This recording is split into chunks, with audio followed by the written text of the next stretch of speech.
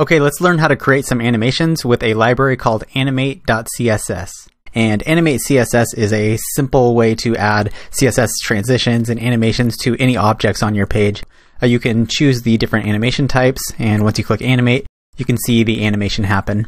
So what I'm going to do is I'm going to go ahead and just create a new project, and I'm just going to call this Animation. Then I'm going to open this in my text editor, and I'm just going to create a new index.html file. So I'll just save this as index.html, and then I'll create a new HTML file. And I'll call this animation.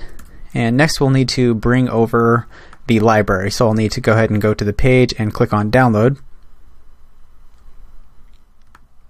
And this will be in my downloads folder, and I can go ahead and move this into my projects folder.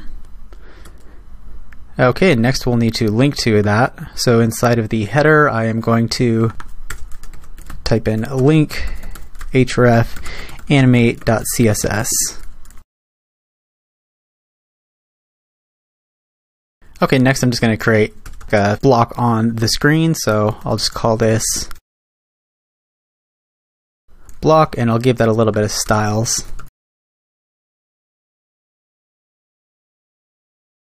I'll give it a width of 140 pixels and a height of the same. So after I've done that, I'm just going to go ahead and open up the file. And once I open it on the screen, nothing too impressive, just a block on the screen.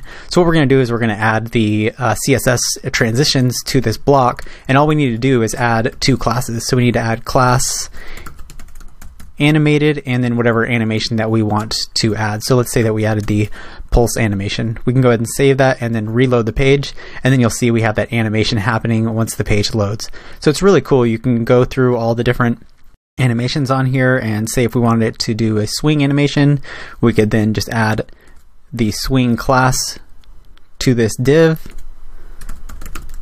and then we reload our page and we'll see the swing animation happening.